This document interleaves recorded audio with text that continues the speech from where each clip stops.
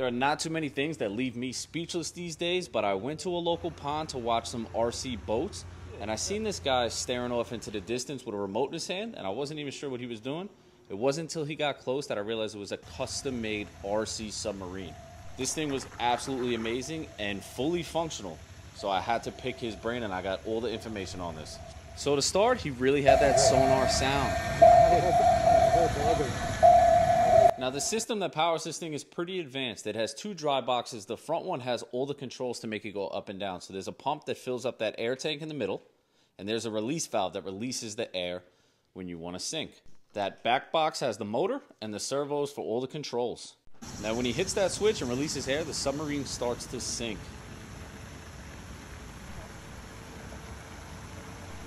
And when it's fully underwater, this thing is amazing when it comes up close.